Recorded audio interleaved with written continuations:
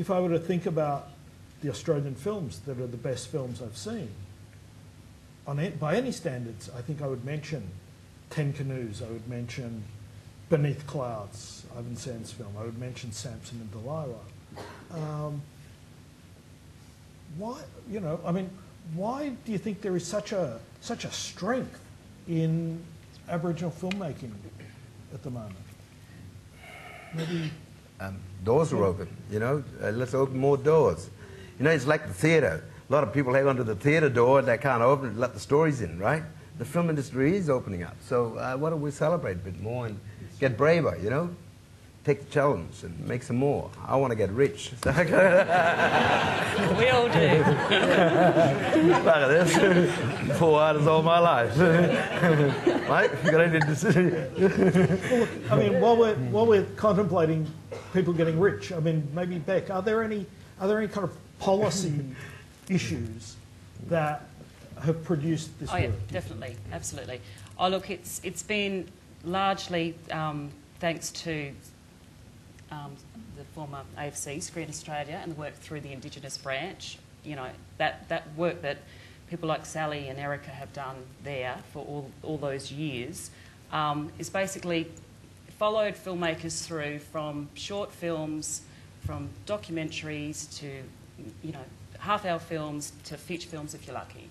And it's just been this nurturing and also inviting really experienced, fantastic filmmakers to come in and work with the younger filmmakers to, you know, to discuss elements of storytelling and filmmaking. And so it's been this huge, for not wanting to sound wanky, but a huge sort of nurturing family and support that's really sort of propelled young filmmakers on their way. It goes back to the Indigenous programs units of things like ABC and Absolutely. SBS and people who were there in the 70s, and you know the Black Playwrights conferences where many of us, I mean, I was just a little green thing that kind of hung around in the background there because I didn't know what I wanted to do, but it was, people, you know, blackfellas are going to be there, so I'll go along. And you'd watch amazing people. You just, you know, having the chance to sit and watch someone like Udra Nunakal or Jack Davis or Jimmy Chai workshopping plays, and those connections that came out of those things, watching and running into people 20 years later, 25 years later, and it's like, wasn't that fantastic? Weren't we lucky? Weren't we lucky to be there and have the support of those people who went before us as well? But sometimes we get locked up with all these what do you call it, government thing, you know, the bureaucratic and all that sort of stuff. Yeah, the policies need to be changed in a lot of things. One side the government saying you lot got to work together, and the policy makers are saying, well, you got to be black fella to write your own thing. And it's sometimes like, oh, hang on, I need that white fella to write with me. You know, we need each other too, because he's got the tool of writing. I haven't yet, you know. I'm still turning on my computer, so I'm getting there. But it's like there's a technical thing that when you write film scripts, right, you need people who know how to do it. Yeah. Yeah, I don't want to make boring films, honestly, and I've never done one yet. You know, it's like I really want to make good stuff, and I don't want to held up by bureaucracies all the time. You know, it's too much. Sorry, it's that real, you know. I think the second half of the answer to your question, why these Indigenous, is simply that Indigenous people have got more to say in a social sense. Look, you know, art is very much a function of a culture at a particular time. And so, you know, we can't write Beethoven these days, only Beethoven could write it then. Well, you know, in Australian Western culture, it's a sort of an odd, stale time. We have it comfortable. We don't have a lot left to say. Whereas Indigenous people have got so much left to say, and they're saying it. It's a great thing. Yeah, I mean, interesting art responds to interesting questions. Yes. And this is where the interesting questions are. Yeah. I mean, maybe, Beck, do you see any kind of commonalities in Aboriginal filmmaking? I mean, are there kind of like ways of telling stories, ways of relating to landscape or anything like that you see as important?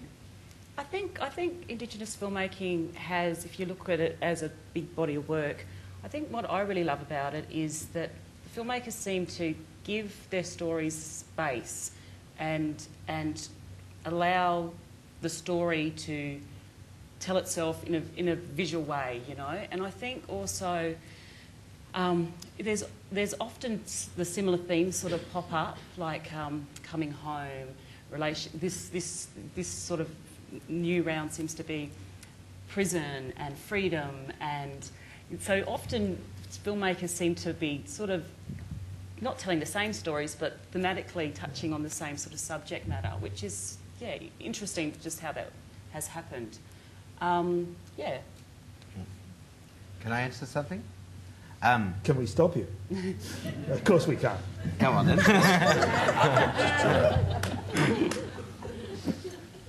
What you've given us is a tool to hang on to our culture. You brought us in to enjoy the dynamics and experiences of exploring our stories. One in animation. Check out Dust Echoes and on ABC Online. You will see that I went to my elders, got the stories, sent it here to Adelaide, to Luke, and Luke and I went into the studios and we're giving it the stories to the best animators around the country. And they'd ring you out and say, Tom, did you have a look at my animation on that story? La la la. They're all having a competition. It was great. Now we've captured all those stories from my sister, yeah? Mm. That's a form of, it's really great. Thank you for that sort of stuff, you know? Because we can capture those things.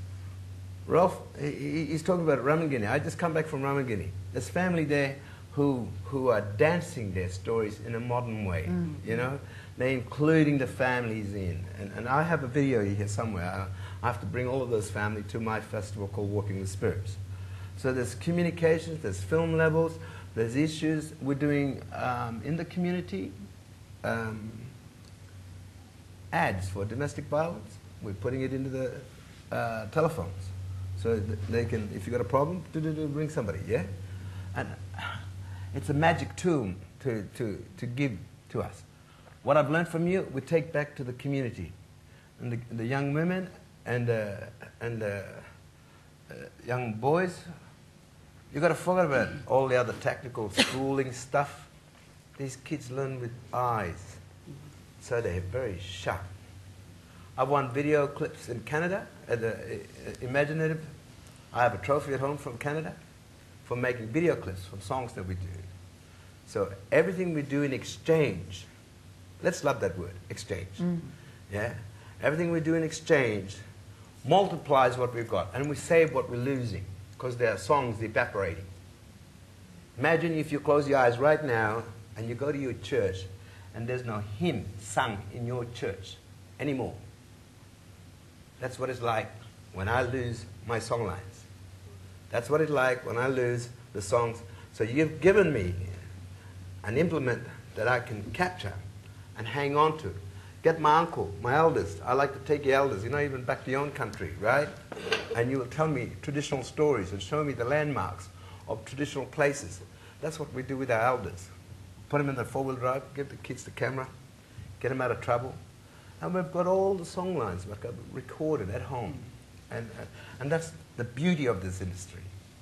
Yeah? It actually has. If you talk about working together, look at the history of Australian films. Look at it closely. Yeah? I had sat next to Ed Deborah and he says, me and Kamal painted each other next door, nose peg. Yeah, on nose peg. What a hero. He's a silent hero, that man, you know? He's been in black and white films and colour films. Yeah, and we don't celebrate that man. Yet he's been our hero, you know? You always talk about Kuminjayi Namajura, but you know that man is like one of the leading Australian actors that have taken himself out of the desert and into this whitefellow world. And then came Jeddah, with all the families coming from Darwin, living in the back of the caravan park. And these are the stories I've learned from my people, my uncles and aunties who were extras in these films. So what you've given us is a thing that really makes us very, very strong. And what else can you give us? So thank you, you know. Okay, that seems like a good point at which for us to open this up to questions.